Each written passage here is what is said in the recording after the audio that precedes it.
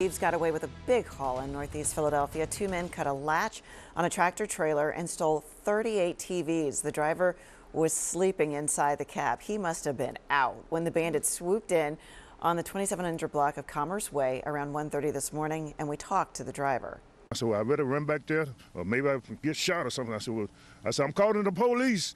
And they took off, They took off down the street down there. And there were two guys on the back of the pickup truck, one guy driving. And